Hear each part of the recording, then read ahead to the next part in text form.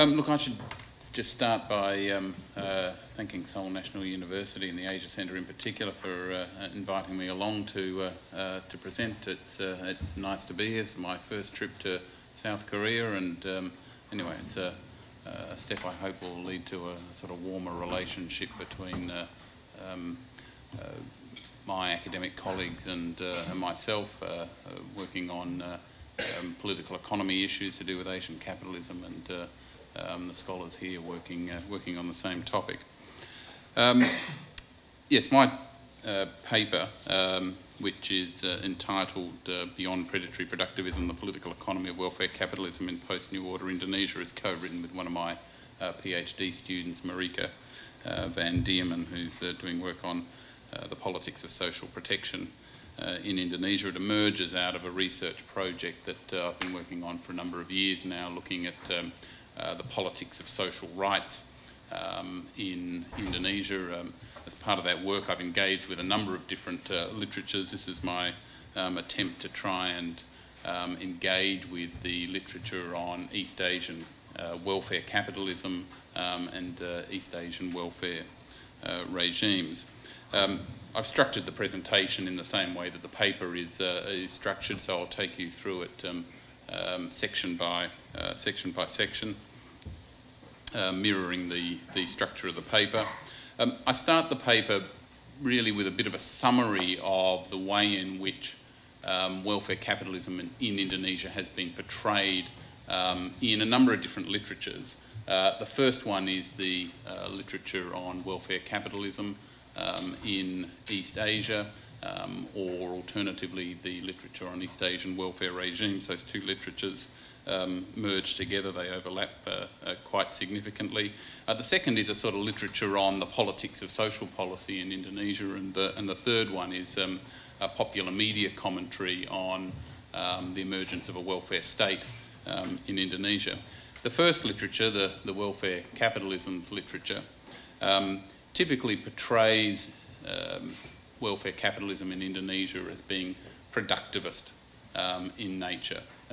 Productivist is a term coined by Ian Holliday in a very, very important paper published back in 2000, focused, as I recall, on Japan, Korea and Taiwan, certainly Northeast Asian case studies, but it's been applied more widely throughout the region, and Indonesia is typically seen in this literature as being an exemplar of the productivist model.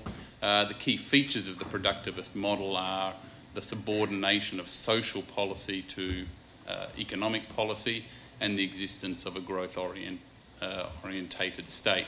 And according to Holliday, this is a distinctive model of welfare capitalism compared to those analysed in Esping Anderson's seminal work, The Three Worlds of Welfare Capitalism, published back in 1990, and which was focused largely on European and North American cases. So Holliday attempted to extend the sort of welfare capitalism framework pioneered by Esping Anderson to the East Asian context, but noted quite importantly that generally speaking in East Asia you're not talking about welfare states. There are quite alternative sorts of welfare regimes with those characteristics that I mentioned earlier. Holliday distinguished between a number of different types of productivist welfare regime. One of them he called developmental particularist, and subsequent analysts have tended to locate Indonesia in that particular subcategory. The key feature of the developmental particularist regime is that to the extent that states provide welfare, they tend to concentrate it on particular sets of individuals, in particular those deemed to be productive elements within society. That might include government officials, members of the military, formal sector workers, and so on. The second sort of image that emerges, in this case from the literature on the politics of social policy in Indonesia, tends to emphasise the role of predation and corruption in undermining government efforts to deliver social protection to citizens. key figures in this sort of literature are people like Ed Aspinall and Ramesh, and they point out that particularly in the post-New Order period, that is the period since the Asian financial crisis, since 1998 in Indonesia, there have been a series of social programs introduced, but the effectiveness of those programs in providing social protection to citizens has been undermined by capture of those programs and the benefits that they deliver by officials of the state. A third image that's quite contradictory or differs quite markedly from the earlier two images of Indonesian welfare capitalism portrays it as an emerging welfare state. And this is the vision of Indonesian welfare capitalism that has emerged in particular through popular media commentary on this particular topic. There have been quite sort of widely discussed articles published in The Economist and in Time magazine, a bit of commentary in the Indonesian media itself as well, which has suggested that with the introduction of these social protection programs that I mentioned earlier in the wake of the Asian financial crisis, that Indonesia is taking important steps towards becoming a welfare state. Now, what I try to do in the paper is basically explain why Indonesia has developed a model or a form of welfare capitalism that has these sort of multiple and apparently contradictory elements. And the key sort of, or the argument I suppose falls into three main parts, and this slide here summarises the first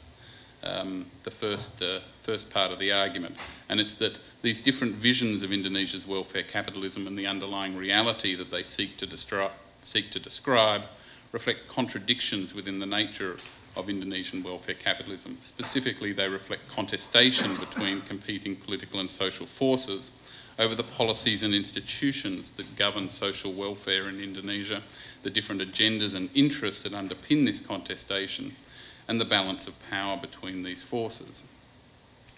The second element of the argument is this contestation has meant that the nature of welfare capitalism in Indonesia has been simultaneously shaped by productivist, predatory and progressive agendas, not merely one or the other. And the result has been the emergence of a welfare regime that has multiple and contradictory features. While it's predominantly productivist and predatory in nature, it also has significant progressive elements. The third element is in the argument is that just kind of refers back to the literature, which I sort of suggest presents different images of Indonesian capitalism that are not so much incorrect as simply partial. And in that respect, I make reference to the parable about the blind man and the elephant, where one blind man touches one part of the elephant and thinks it's a particular animal, another blind man touches a different part of the elephant and thinks it's another type of animal. What they get is very, very partial views, and what I'm trying to provide in this paper is what I refer to as a whole of elephant perspective on the nature of Indonesian welfare capitalism. The second part of the paper is a sort of theoretical interlude in the paper where I try to map out the nature of the perspective that the paper offers and to locate it within the larger literature on welfare capitalism, particularly as that literature relates to East Asia. Essentially, I kind of say that the existing literature on East Asian welfare capitalisms has a number of key features. One is that it tends to be focused largely on model building. Esping Anderson's initial work identified three clusters or types, broad types of welfare capitalism in the countries that he examined. And the literature on East Asia sort of extends that approach broadly to the East Asian context. And there's a lot of discussion about, whether, for instance, productivism is the right sort of label, the right sort of model to describe all East Asian welfare capitalist systems, whether there in fact is more than one model within the region and so on. And some scholars have offered competing competing models. A second sort of feature of the literature is that to the extent that there is an effort to explain the nature of welfare capitalism within the region, it tends to rely either on culturalist explanations or ones that emphasise development strategy, the role of developmental states and so on. And both of those approaches, for slightly different reasons, lack a dialectic element.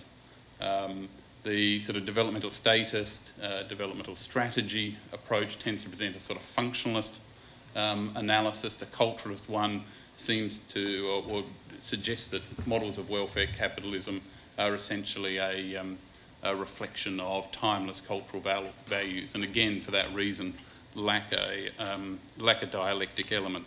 So I adopt a model that draws in particular on Sam Hickey's work on the politics of inclusive development and the politics of social protection. Also the sort of social conflict approach that's been pioneered by people at Murdoch University in Australia in their work on Southeast Asia's political economy, and that sort of approach. And this approach has a couple of key elements which I summarise on this slide. I mean, the first is that it emphasises the role of contestation between competing actors, interests and agendas in shaping social policy within specific country, institutional and historical contexts. And secondly, that it emphasises the role of domestic actors in particular. And this includes popular sources. Sam Hickey talks a lot about political settlements, drawing on Mushtaq Khan's work on that sort of topic. The people associated with the Murdoch School of Political Economy and the social conflict approach likewise emphasise the role of domestic actors. I mean, in particular, domestic class forces, but also domestic sort of broader strata, such as what Richard Robeson, for instance, in the Indonesian context has referred to as politico-bureaucrats, that sort of strata of state officials that merge political and bureaucratic power.